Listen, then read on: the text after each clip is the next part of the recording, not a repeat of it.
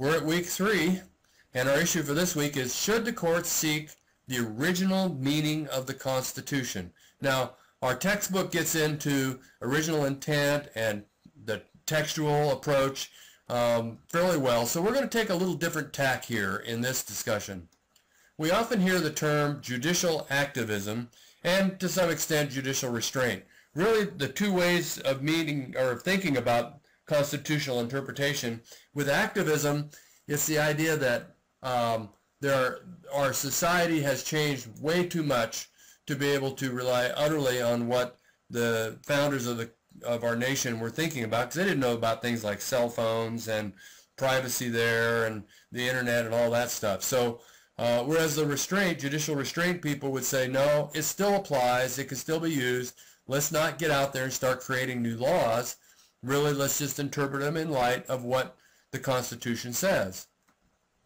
Current constitutional theory and interpretation really has picked up two different ways of thinking: representative democracy and constitutionalism.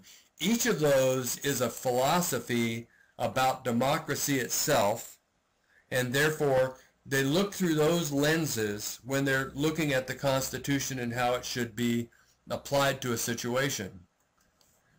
In a representative democracy position, from that position, you see that there are 6 conditions that are required.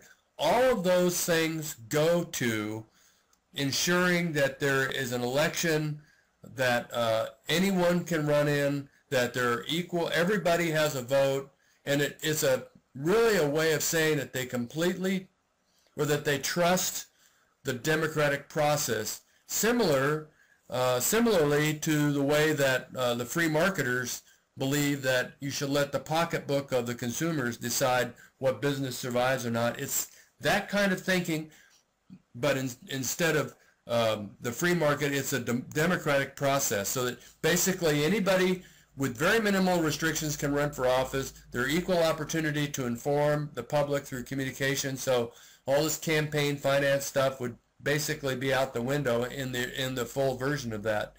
And everybody gets to vote, and there are very few restrictions, and policymakers have limited terms. So it's kind of an interesting way of thinking about what will work and what we should look for in a constitutional interpretation. On the other side are those that believe in constitutionalism, which is to say they do not trust the democratic system.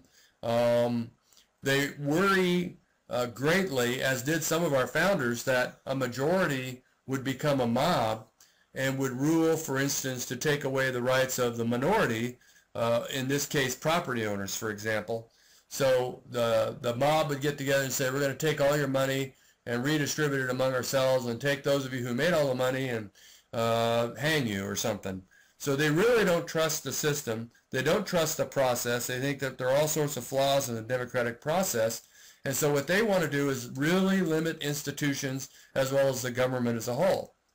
And that's just their whole deal, is to really limit the government and the institutions to ensure that abuses don't take place.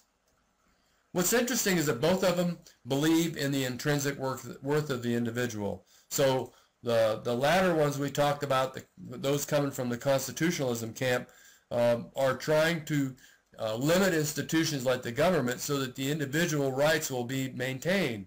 On the other side, we have the representative democracy they say if we apply the process as it should be done, the abuse won't be there and the process will take care of itself. Now, I note that I have the representative democracy on the right and constitutionalism on the left, but really it isn't so much a right-left issue. It's a little different than simply saying conservative versus liberal. So I want to make sure I draw that distinction. There are a whole bunch of theories that we haven't gotten into, and we really don't have time, but they're all theories, they're all ways of thinking, and there is no one that's right. They're just different ways of thinking. So I guess the question is, which one will you use? We look at, are you more for limited government, or do you trust the process? And when you read your text this week, think about those two positions.